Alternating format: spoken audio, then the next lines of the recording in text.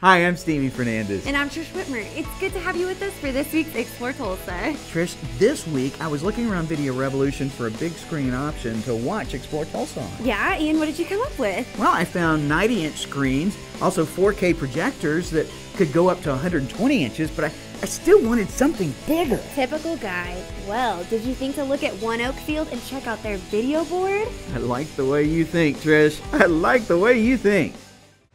Ladies and gentlemen, welcome to One Oak Field, home of your Tulsa Drillers. Special thanks goes out to McElroy Manufacturing and all our other partners for helping us host tonight's Make a Difference Monday.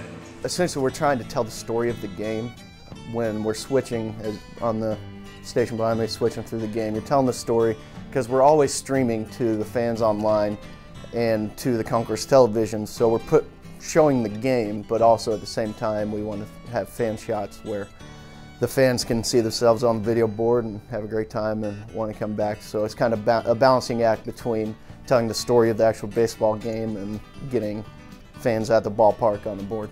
See anything from headshots, player stats, to game shows, sponsorship content.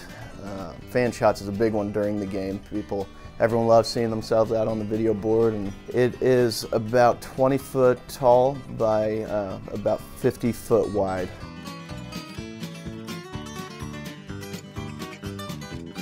To make that happen, we have me, my two assistants that are here full time, and then we have our PA guy, music, one video board operator for the main video board.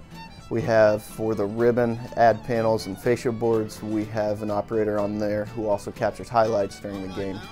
And then we have our technical director who switches through cameras and produces the show for the stream and the concourse televisions.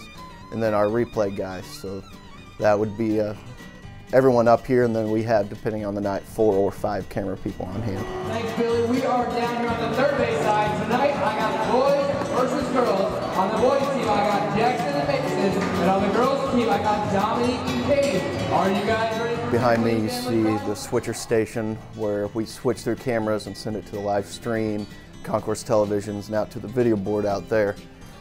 And pretty much this is the brains of the operation, or at least that's what we try to tell everybody.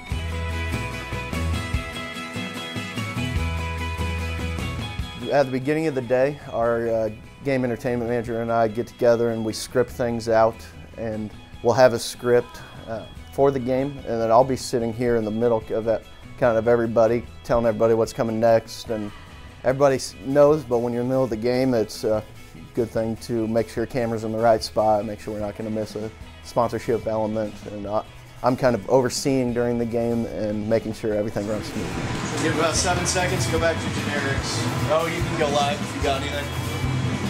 No offense. Things can get pretty stressful up here at times when we're in the middle of the game, putting on a show for not only our fans in the ballpark, our fans in the suites, our fans on the stream, everything. If one thing goes wrong, we just gotta, everybody works hard to get that fixed, and typically nobody notices, and that's our goal.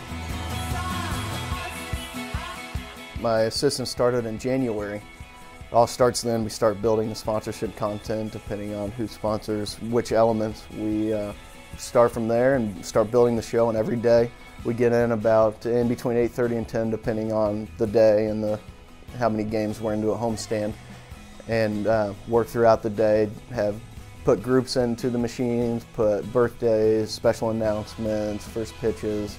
That takes probably 2 to 3 hours every day, and then we're always looking forward to the next game, so once we get that stuff for that day done, we're working on the next day. It feels great. Everyone's just, it's like at the end of a baseball game, we're all excited. Like when you win, you shake everybody's hand, and great show, let's do it again tomorrow.